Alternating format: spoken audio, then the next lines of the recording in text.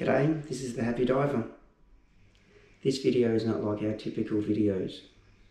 So if you don't want to hear sad news, this video may not be for you. The reason for this video is to explain why the Happy Diver won't be posting the standard type of scuba diving scenes and underwater rubbish cleanups for maybe the next few months. Some of you have heard that I was involved in an accident. I did my first ever tandem skydive on the 30th of July 2021. The main and secondary parachutes didn't deploy correctly, and as a result my instructor and myself landed quite heavily in a sheep paddock. My instructor landed in a way where he bravely landed first with me on top of him.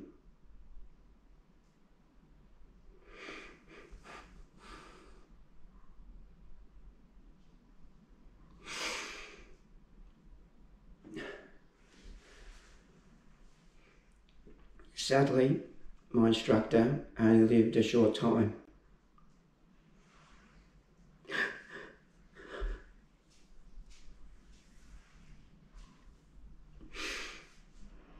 I thank all of you for your kind words of support and prayers as a result of this sad accident. I'm on the mend, but I might not be able to scuba dive for some time yet. Something that you may not know is why I try to scuba dive around 1 to 2 times a week. After a military deployment, I was diagnosed with post-traumatic stress disorder, commonly known as PTSD. My main outlet to lower my anxiety and to lift my depression is scuba diving. I now have to improvise, adapt, and overcome as a result of this accident. To keep you updated on my progress, physically and mentally, we plan to post videos showing this recovery process, as well as producing these videos for my own healing benefit. My hope is also for you, the viewer, to find encouragement in your own lives, creating an inner happiness to hold on to. Thank you for watching.